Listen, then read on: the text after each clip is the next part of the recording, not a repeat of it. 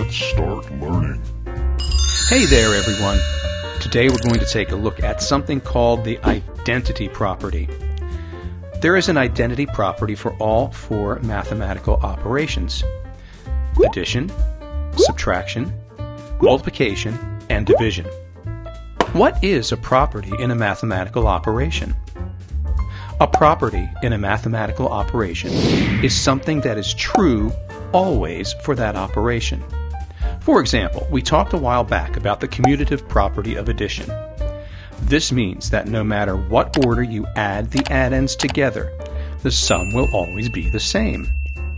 Because this is true for all addition all of the time, it's called a property of addition. Here's an addition sentence. 5 plus 0 equals blank. Because we added 0 or nothing to the 5, the original addend does not change. Because we added 0 or nothing to the 5, the sum is 5. 0 is called the identity element in addition. Subtraction also has an identity property. Remember our number labels in a subtraction number sentence? The number subtracted from is the minuend. The number subtracted or taken away is the subtrahend. And the answer is called the difference.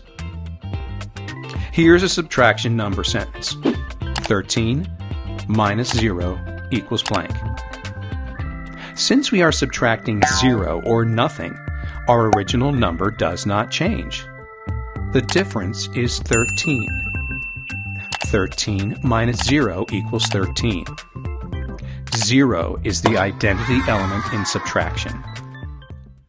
Multiplication also has an identity property. It works a little differently from addition and subtraction, though. Here's a multiplication number sentence. 12 times 1 equals blank. Remember, the numbers we multiply together are called factors, and the answer is called the product.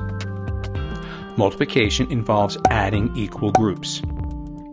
12 times 1 tells us we have one group of 12. One group of 12 is 12. Our product is 12. 1 is the identity element of multiplication. And last, division has an identity property too.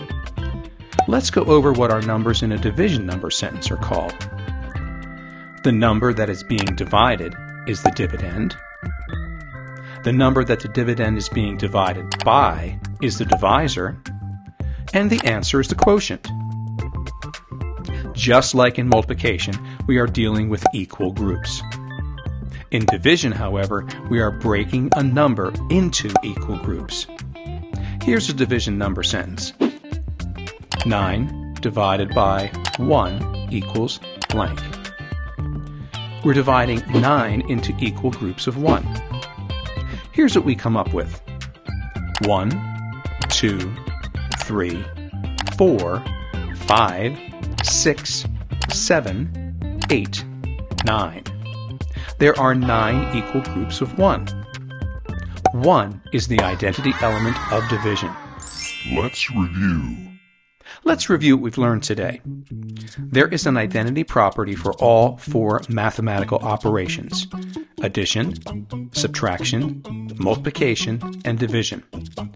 A property in a mathematical operation is something that is true always for that operation.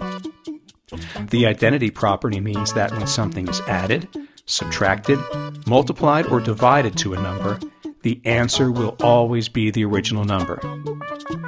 Each operation has an identity property. Let's start with addition. 0 is called the identity element in addition. Anytime 0 is added to any number, that number does not change. Subtraction also has an identity property. 0 is the identity element in subtraction. Anytime 0 is the subtrahend in a subtraction number sentence, the difference is the same as the minuend. Multiplication also has an identity property. 1 is the identity element of multiplication. Any number multiplied by 1 gives us the original number. And last, division has an identity property too. 1 is the identity element of division. any dividend divided by 1 will always give us the same number.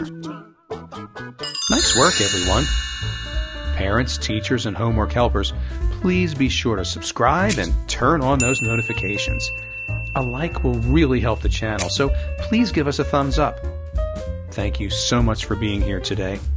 I look forward to seeing you again. Take care, and remember, it never hurts to be nice.